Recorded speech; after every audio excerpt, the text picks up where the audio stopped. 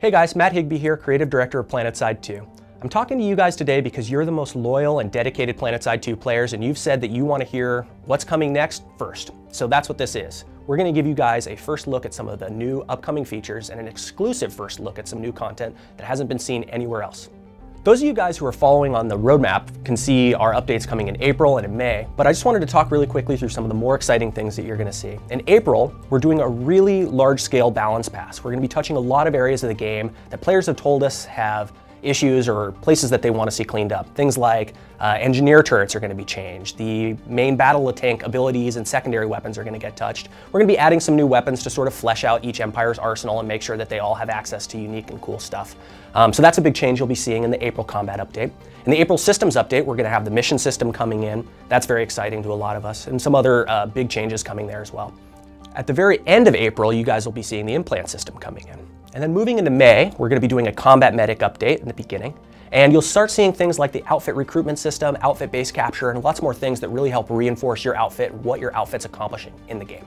Moving beyond all that stuff, we've got Hassan coming out and the resource revamp. And as we move into summer, we've got cool events like SOE Live coming up. And if you haven't had a chance yet, make sure you go to soe.com/SOE Live so you can find out more about that and how you can come and hang out with all the devs and players and really get to see the PlanetSide 2 community live and in person.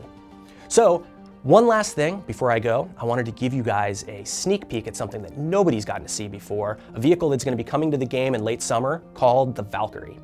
The Valkyrie is a brand new fast attack aircraft. It's meant for a small squad of 4 to be able to use. Now you've got a dedicated pilot, a dedicated front gunner who can control a nose-mounted turret, as well as 2 passengers who are actually in rumble seats on the vehicle, which means that they can spot, lock onto enemies, they can fire their own weapons out of the side of the vehicle, and of course bail out if they decide that they need to take on a target on the ground. We're really excited about the Valkyrie because we feel like it really fits an interesting niche within the game, allowing for a small, fast action, quick response team to really quickly be able to jump from fight to fight using this fast, agile aircraft. The Valkyrie will be coming out summer of 2014, and we'll be seeing it on the test server even earlier than that. So those of you guys who jump on there will really appreciate hearing your feedback and comments about how it works and what additions you think it can use.